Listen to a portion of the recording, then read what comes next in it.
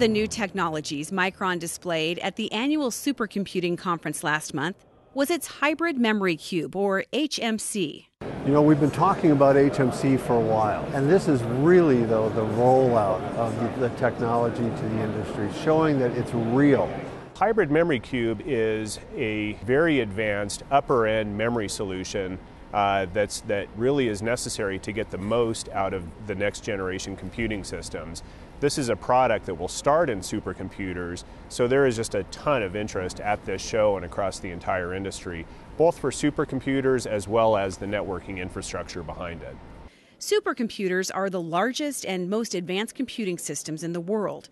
They're used by governments, corporations, health institutions, any industry that requires vast amounts of processing and memory power to get to the heart of a high-performance computing challenge.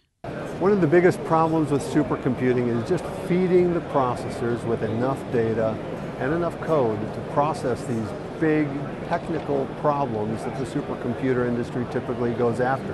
It's an industry that's been very hungry for a new solution here, and HMC is that solution.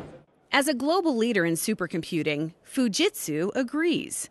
At the conference, it showed off a display board featuring HMC devices for its next-generation supercomputer prototype. Fujitsu is a key partner of Micron. We have done business with Fujitsu for almost 2 decades, and Fujitsu has designed in Hybrid Memory Cube into their next-generation supercomputing architecture.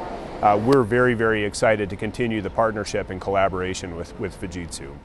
We've been talking about HMC for a while, but talk, as they say, is cheap. This is a physical rollout of this technology. We've got the parts out, they're running. We've got great demos here showing that they really do deliver on the promise that we have given for HMC.